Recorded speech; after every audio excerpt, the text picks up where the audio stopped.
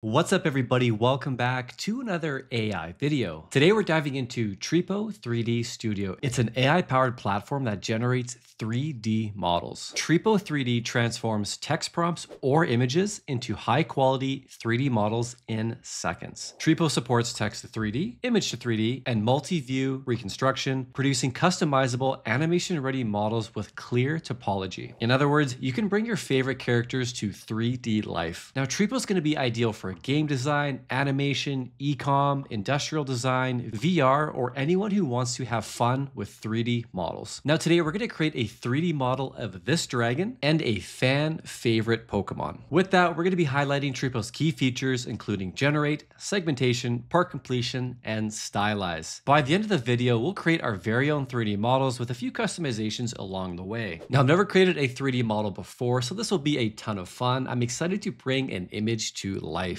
Of course, the link is going to be in the description as always. All right, so getting started here. Tripo Studio is a web-based platform, so no downloads needed. Head on over to tripo3d.ai, sign up for a free account, and we're going to jump in here. Now, once you're on the main page here, you can come on over to the top right and click on Try Tripo Studio. And we're going to go ahead and sign up and log in by clicking on the button in the top right here. Let's go ahead and do that. And I'm going to go ahead and sign in with my Google account because I already have an account here. Let's go ahead and do that now. All right, once we're all logged in and ready to go, we're going to come on over to the top right here and click on Generate 3D Models. All right, now this is the main interface we're going to be dealing with whenever we're working with 3D models. Now at the very top, you're going to have all your key options to consider here. We have generation, overview, segmentation, retopology, texture, rigging, and stylization. All right, so we're going to make sure generation is selected at the very top here, and we're going to jump straight into things. So when you have generation selected at the top, this is going to give you two choices. We've got one click and build and refine. One click generates both the base model and texture simultaneously, while build and refine first creates the base model, only generating textures after you're happy with your base model. So we're going to go with one click here. And let's start things off with uploading our picture. So we're going to go ahead and select image to 3D.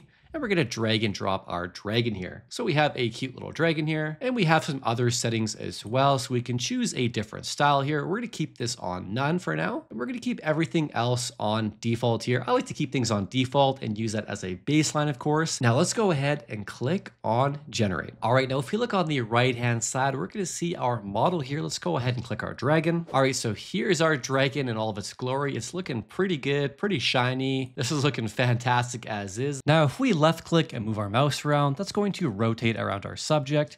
And if we right click and move our mouse around, we can actually move left and right. And if we use our mouse wheel, we can scroll in here. If we can go back a little bit, we can scroll in just like that. If you have a look at the bottom bar here, we have a couple of different options and we can select different viewing models. So for example, we can click on the wireframe model here, and we have now a bit of a wireframe setting going on here. We can see inside, it's like a transparent kind of a view model that we can actually see inside of the subject. Let's go ahead and turn that off. And we have solid mode as well. Now the solid mode is just going to show the base model here. So it's just a clean version of the model here. Let's go ahead and turn this off. And I can also favorite and share my model as well. We're just going to go ahead and keep our favorite on here because this is an awesome looking model. All right, now let's take our model and we're going to go ahead and segment it. So we're going to make sure segmentation is selected at the very top here. Let's go ahead and click that right here. And our dragon is going to go all pink here. What this is going to do is going to automatically segment our model and make each part editable. So let's go ahead and do that right now.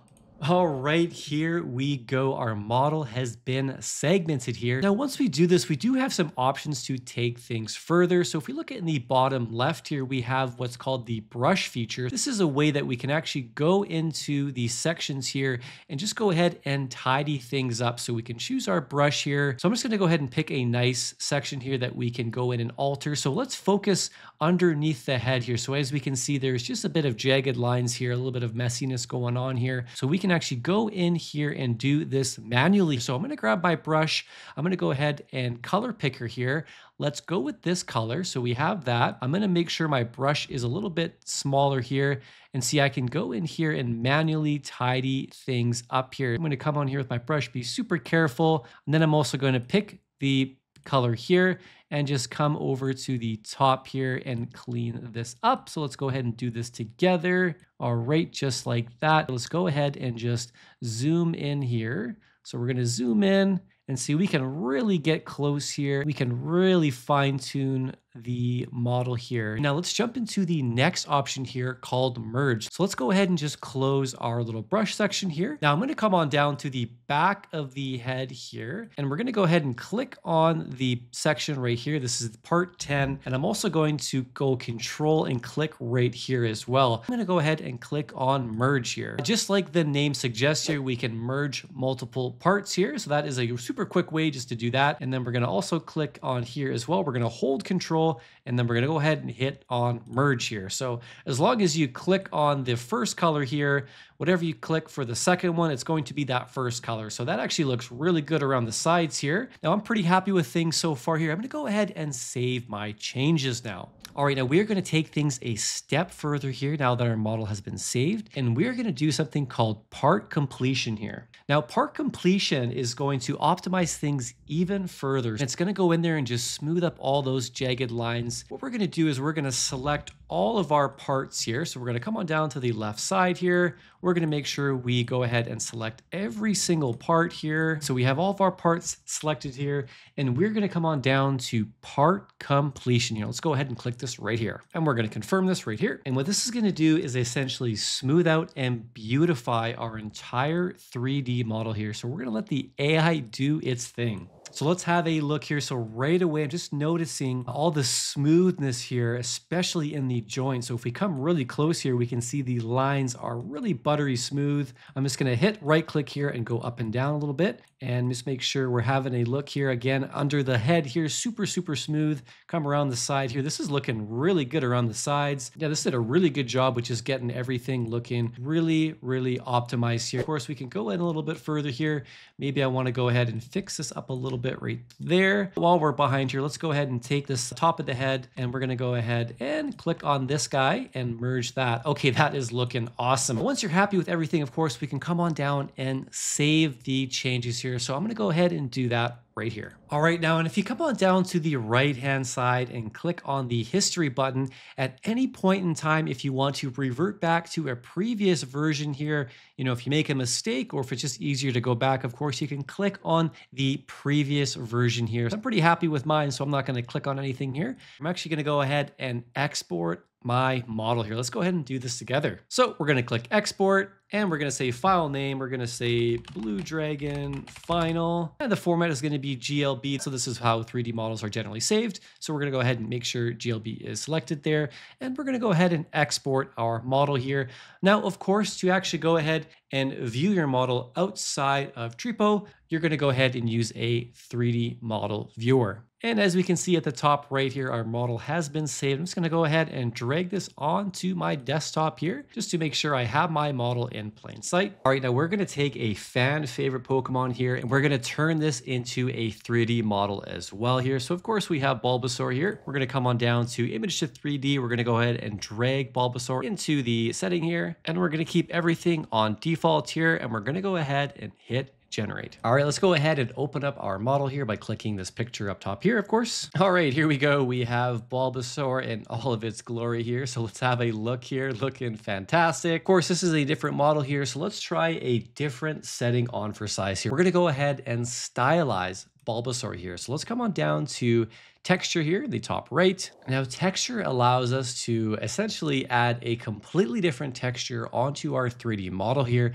And we can even pick our own style reference here. We can upload a style reference to help us with this. Now, if we click this, we do have some defaults here. We can have a mecha pop look, a classic look, even a wood look here, but we're going to upload a cool cyberpunk style-esque city here. So we're going to use this as a style reference. We're going to create a cyberpunk Bulbasaur here. So let's go ahead and upload our style here. So we have it selected here. We have HD texture selected, and we have texture alignment here. So this is going to be highly similar to the original image here. So we'll keep this on, and we're going to go ahead and generate our texture here by clicking this. All right, so here we go. We have a cyberpunk-esque Bulbasaur here. We got some neon lighting here going on in the body parts here. We even have a little neon city here going on with the front of the face, front of the nose here, and the eyebrows are neon pink as well. This is looking pretty cool here. So of course, you can upload any image you want here to really generate all these different kinds of textures to your model here to really flesh out the kind of look you're going for here. Now, here's a really another cool feature called Magic Brush that I want to highlight. Let's go ahead and click Magic Brush here. So the main purpose of the Magic Brush is to let you do partial texture repainting. All right, so for example, let's say I want to take my Bulbasaur and I want to give him some blood red eyes just to make his eyes stand out there. I'm going to go ahead and prompt in blood red eyes. Now the slider here is going to be the creativity strength. So the closer it is to the left, the less creative,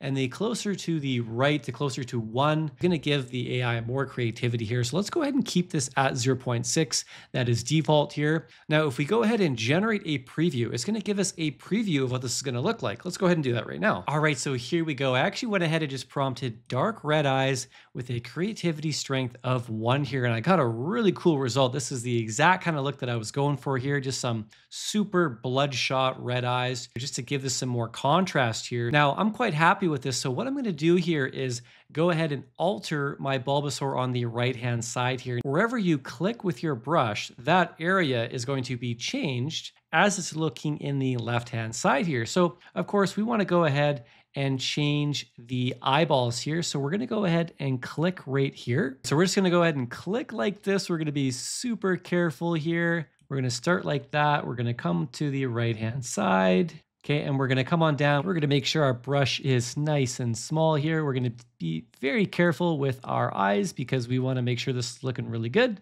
So just take your time. Okay, so just like that, I just went ahead and clicked on the eye all the way around with the brush here. I was very careful. And now we have Bulbasaur with some bloodshot red eyes. So we're going to go ahead and save our texture here. Also, just a really important note here, when you go ahead and prompt, it's going to take that specific perspective of your model here. So if you want to go ahead and make changes to the side or around the back, you would have to go ahead and rotate your model and then go ahead and reprompt. So let's go ahead and save our texture now. All right, now once we go ahead and save our texture here, we're gonna have our Bulbasaur with some blood red eyes. So that is just a really quick and cool way to really go in there and just fine tune certain pieces of your model here. And of course, we can save our model at any point in time here. So this is looking really good. Of course, we can export our model here. Let's go ahead and do that. All right, now let's jump into pricing overview and just some final thoughts here. Now, before we do that, definitely recommend to join Tripo's community section to remix designs and share creations. Tripo does have a free tier here, which lets you generate up to 600 credits per month, which is going to be perfect for testing this out before actually paying. Now, the professional plan does come in at $19.90 per month,